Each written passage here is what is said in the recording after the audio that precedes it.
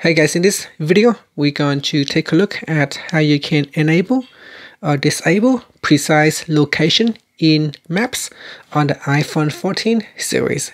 First, let's go back to the home screen by swiping up at the bottom of the screen. And on the home screen, tap on Settings. In Settings, you want to scroll down and tap on Maps. In here, we tap on Location. Then tap on Precise Location. Tap on the toggle button to switch it off or turn it on. Now if you choose Never, then Maps Precise Location will not appear, so you need to choose either while using the app or ask next time or when I share. And from there, you can turn on Precise Location.